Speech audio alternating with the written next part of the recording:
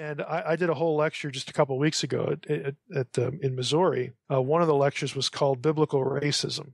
And it was about the crisis brought on in Europe, in, civilized, human civilization at the time, Western Europe, when you had the age of discovery, when other lands started being discovered because people crossed the Atlantic, or they penetrated further south, and they find India, they spend more time in China. You get this widening of discovery of places and peoples that are not specifically in the Bible. So that just freaked people out. How'd they get here? And so it became sort of an issue. I think it's sort of a pseudo issue of biblical authority. And so many people thought that the solution was to find those places in the Bible somewhere. And that's where you come up with these pre-Adamic race ideas and co-Adamic race ideas. And that degenerated into certain racial theories. And that's why I called the lecture Biblical Racism, because a lot of what we know today as racism that we're still dealing with, which came from, again, European attitudes toward other races and the slave trade and all that stuff, that in turn came from,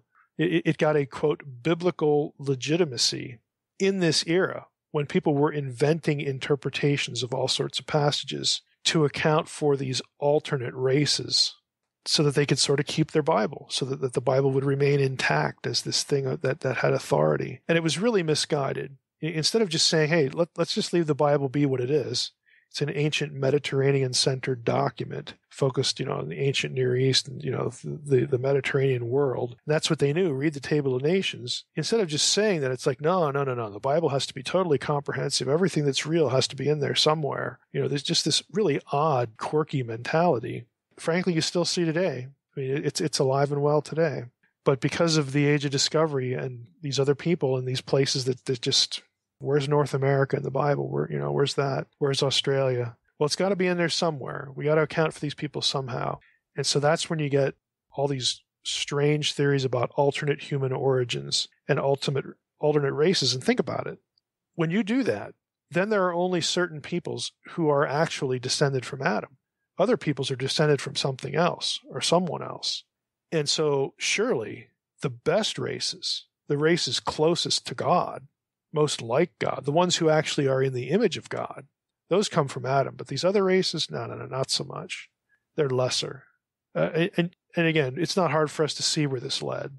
We have plenty of hindsight that's frankly tragic. And again, we just do this to Scripture all the time. I'm not saying the questioner is, but we do this stuff to Scripture all the time. We take these modern questions, we take modern science, we take modern debates, we take modern concerns, and we go looking for them in the Bible. And by God, we're going to find them somewhere, or we're going to bend the Scripture to our will, whatever position we take on those controversies. We're going to bend the Bible to our will to make it work. And why do we do that? But we think we have to for biblical authority, and that comes from this, frankly, Slavish literalism that has just run through the church for far too long, without respecting the original context of older New Testament, without looking what New Testament writers do with the old. Do they always interpret it, absolutely literally? No, they don't. But we teach it like they do, but they don't.